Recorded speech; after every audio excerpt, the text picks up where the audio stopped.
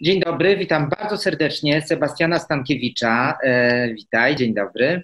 Witam serdecznie Łukaszu i witam serdecznie Państwa. E, Niestety nie jesteśmy na Roztoczu, Letnia Akademia Filmowa, na której przecież byłeś ostatnio z filmem Okna, Okna Wojciecha Solarza. Piękne miejsce, prawda? Piękne miejsce, w ogóle natura jest przepiękna ogólnie, a w tamtym miejscu szczególnie. Więc powiem Ci, ogarnął mnie trochę smutek jednak, że w tym roku nie odbywa się to tak, jak się odbywa, bo są takie miejsca na ziemi w Polsce, mamy przepiękne miejsca, do których chce się wracać szczególnie. No ale wrócimy, wrócimy myślę za rok już, mam taką nadzieję, a w tym roku jest taka, a nie inna sytuacja, więc też czasami trzeba się dostosować. Dokładnie. Sebastian w hotelu, bo jest na planie filmowym, Łukasz w swoim pokoju i rozmawiamy o filmie, za rolę, w którym Filaka otrzymałeś nagrodę na festiwalu w Gdyni za najlepszą rolę drugoplanową, Pan T. Marcina Krzyształowicza. Pokazujemy go na Letniej Akademii Filmowej online i to w ramach cyklu Łukasz Maciejewski zaprasza. Czy to jest twoja najważniejsza rola, twoim zdaniem, czy nie robisz takich rankingów? Mm, Wiesz co, no, staram się tak nie nazywać rzeczy po imieniu, bo jakbym powiedział, że to jest moja najważniejsza rola, to wtedy te kolejne, które być może jeszcze się wydarzą, a mam taką nadzieję, nie będą może już najważniejszymi, więc nie jest na pewno najważniejszą rolą, nie chcę tak tego nazywać, ale na pewno jest znacząca. Znacząca z tego tytułu, że zagrałem no, jakby dużą postać w filmie, którego scenariusz był świetny, z świetnymi partnerami, aktorami, którzy wystąpili w tym filmie, bo tam jest plejada świetnych aktorów i to jest dla mnie bardzo ważne, że mogłem też właśnie zagrać z Pawłem Wilczakiem, i pojawić się w filmie, gdzie między innymi pojawił się pan Jan Nowicki czy pan Kuc. I to strasznie sobie cenię. A poza tym jest to dla mnie na pewno znaczący film ze względu na rolę, którą zagrałem. Ze względu nawet na bardzo prostą rzecz, gdzie miałem obcięte włosy. No teraz też mam obcięte włosy akurat, ale ludzie kojarzą mnie zawsze w tych długich włosach z tymi komediowymi raczej rzeczami i wydaje mi się, że takim pierwszym schodkiem był Człowiek z magicznym pudełkiem. To jest jakby kolejny schodek, jakby można powiedzieć, w mojej pracy, w mojej karierze, jak zwał, tak zwał, ale na pewno to jest znaczące. I no nie ukrywajmy, znaczącą jest nagroda, którą otrzymałem w Gdyni, ponieważ spełniły się moje jakieś marzenia. Jak często siedziałem w domu przed telewizorem i oglądałem te festiwale wszystkie, to zawsze sobie myślałem, że to jest jednak gdzieś tam w pewien sposób wyznacznik jednak dobrego aktorstwa, tak? Że jeśli ktoś tam dostaje nagrodę, e, to po prostu no jest doceniony gdzieś tam przez branżę na dużym, jednym z najważniejszych przecież festiwalów w Polsce, prawda? Więc spełniło się moje marzenie. To jest niesamowite, że ono już jest. Stoi w tym moim małym pokoiku na Gocławiu i czasami jak wyjeżdżam na plan i to jest, teraz też jestem na planie, też czeka mnie dużo rzeczy do zrobienia i ponownie mam, wiesz, strach w sobie, ponownie mam mnóstwo różnych emocji, to przed wyjazdem sobie tak spoglądam i myślę sobie, no fajnie, to znaczy, że już jakiś jestem taki może spokojniejszy, że no przecież tak już zostałem doceniony, to już nie muszę tak, wiesz, cały czas walczyć o to i walczyć znowu, że te małe rulki, że tu się zarysowywać, a potem i tak przyjeżdżam na ten plan i znowu zaczynam od początku. To jest też niesamowite. I znowu zaczynam od zera. I to jest taka cały czas walka z samym sobą tak naprawdę, jakby ze swoimi słabościami, ze swoimi jakby namiętnościami, ze swoimi wyobrażeniami, że to jest niesamowite, że już byłem na tylu planach przecież i wiesz, na różne sposoby się przecież filmy kręci, nie? A mimo to przychodzę, zawsze mam jakieś wyobrażenie, potem przychodzę i patrzę, a to jednak trochę inaczej wygląda, myślałem, że to będzie inaczej. Ale już mam teraz coś takiego, że szybciej mi się dostosowywać, wiesz, jakby do tego, jak już przyjeżdżam i widzę jakby co trzeba zrobić, nie? Wydaje mi się, że ten profesjonalizm się też zwiększył, ale podejście do kręcenia kina musi być cały czas jakbyśmy byli dziećmi, którzy wychodzą, wiesz, do piaskownicy i bawią się z innymi chłopcami, dziewczynkami. Tutaj bardzo, bardzo, bardzo ładnie powiedziałeś. Tutaj w tym filmie twoja postać to jest taka postać dosyć typowa dla polskiej literatury i polskiego kina, czyli oportunisty, trochę marzyciela, trochę człowieka groźnego. Mamy takie warianty, nie wiem, pokazał kogoś, to są piękne skojarzenia, Kobiela w Obywatelu Piszczyku. O, pięknie. Pokazał to Falk w Odzireju, prawda, tutaj na ostrzejszą nutę. Twój bohater nie jest aż tak groźny, ale może być groźny za jakiś czas na przykład, coś tam się może wydarzyć. Na razie jest chłopcem z prowincji, który chce być pisarzem, chce się ogrzewać w świetle innych albo wejść w cudzą skórę. I to jest, myślę, bardzo... Dostałem SMS-a, nie przejmuj się. Aha, dobrze. Kolejny wywiad. Eliza Rycembel już się zapowiada na kolejną rozmowę, ale mamy jeszcze parę minut. Także chciałbym, żebyś opowiedział, czy ty szukałeś jakichś referencji, czy to było budowanie tej roli było w rozmowie z reżyserem, ze scenarzystą. No, jednym słowem, jak docierałeś do tego chłopaka, do Filaka? Wiesz co, no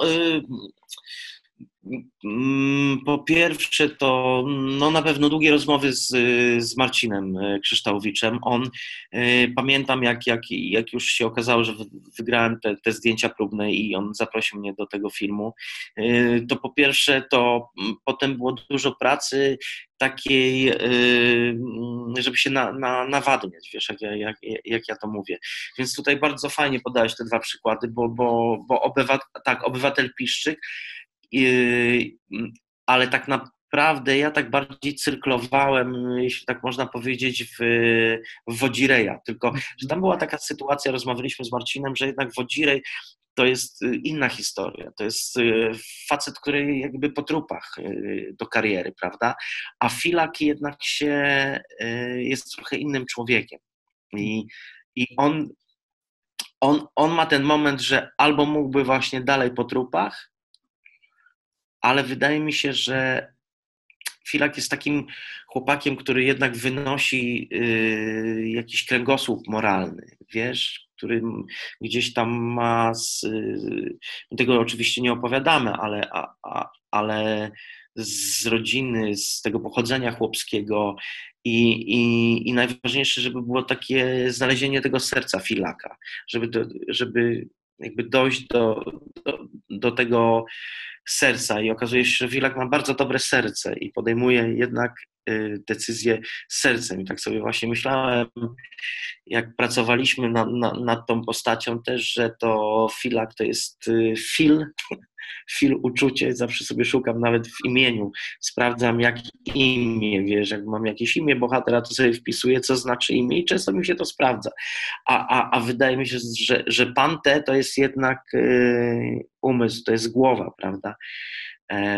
Więc to ta opozycja też, że po prostu Pante jest mentorem dzięki tak naprawdę swojej głowie może osiągnąć jakąś wolność.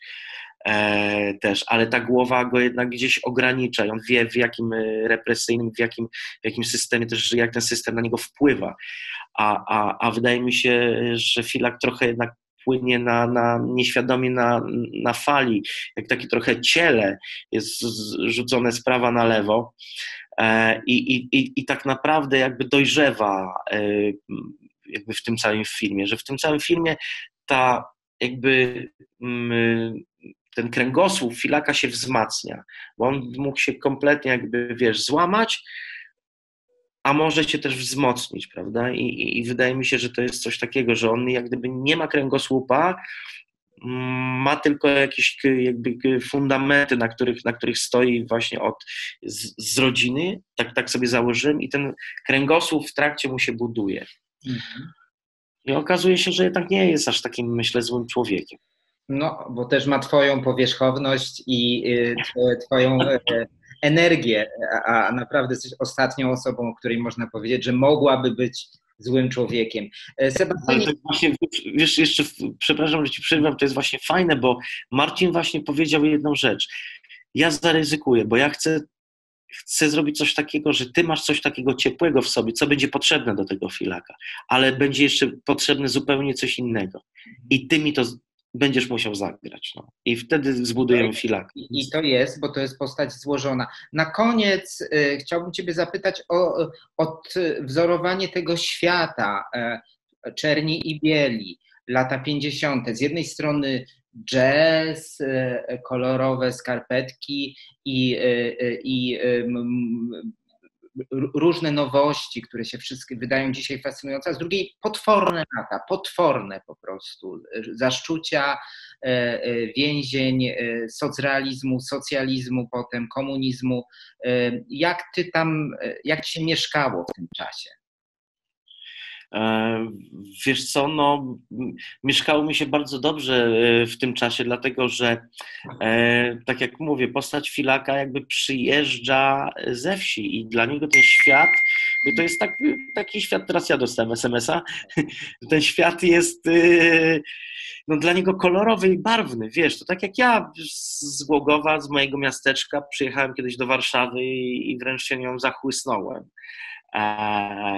Więc to dokładnie, to akurat są też pewne rzeczy w Filaku, które ja po prostu też przeżyłem. Ta historia Filaka to jest, tak jak mama mi kiedyś powiedziała, mówi, synu, ale przecież ten Filak to taki jak ty. Jak też chciałeś przyjechać, też chciałeś do tej szkoły teatralnej, też chciałeś, tyle zdawałeś i w tej Warszawie i ja mówię, no tak, no to jest właśnie, to jest mniej więcej ta historia, więc dla mnie te lata są w filmie jakby ta historia trochę ją inaczej odbieram, prawda, no bo jestem zapatrzony w tego pana T, w mojego mentora, potem się dzieją różne inne jakby sytuacje, gdzie ja odczytuję swój tekst, ale w sumie to nie jest mój tekst i staje się doceniony przez władzę więc mówię, no jakby dla bohatera to mojego wydaje mi się, że to były raczej, on myślał, że to są kolorowe dla niego jakby czasy i dobre czasy. Ale tak jak mówisz, to były straszne czasy i wydaje mi się, że my tutaj mówimy też o wolności, to znaczy, że pan T dzięki właśnie temu, że pisze i że może wymyślać pewne historie, które są też pokazywane w filmie, to my dzięki temu, że mamy właśnie tą głowę, i mamy tą wyobraźnię, to tak naprawdę, wiesz, w każdego rodzaju zamknięciu, jakby nas, wydaje mi się, nie dociskali, to zawsze możemy dzięki tej wyobraźni, wiesz, znaleźć element wolności. I to jest ważne, wydaje mi się. To bardzo piękna puenta. Niech ona stanie się hasłem wywoławczym, które rozpocznie seans, bo zapraszamy obaj na seans pana T, Marcina Krzyształowicza ze świetną rolą Sebastiana Stankiewicza, który jest, możemy powiedzieć, na jakim jesteś planie? Czy to jest jakaś top secret jeszcze? Nie, to nie jest już top secret. Ja jestem na planie filmu o pierwszym sekretarzu KC towarzyszu Gierku. Mogę w tym momencie powiedzieć tylko tyle, że gram jednego z jego oportunistów, a więc można powiedzieć, że pan te to były te lata 50., 60., a teraz w sumie przesunąłem się, zrobiłem jeden krok dalej w kolejnych latach. To bardzo ładne. Zapraszamy do Zwierzyńca. W moim dziesięcioleciu, że tak powiem. Tak. Tak, zapraszamy do Zwierzyńca. Mam nadzieję w przyszłym roku Cię tam spotkamy twarzą w twarz, a dzisiaj online. Sebastianie, bardzo serdecznie Ci dziękuję za rozmowę. Dziękuję Wam, Tobie bardzo, dziękuję Państwu bardzo. Miejcie piękny dzień przed monitorem. Pomyślcie sobie, że jesteście właśnie w tamtym miejscu. Wypijcie sobie jakąś ciepłą herbatę albo coś zimnego i oglądajcie film Pan T. Zapraszam. Dziękuję bardzo. Dziękuję. Dzięki.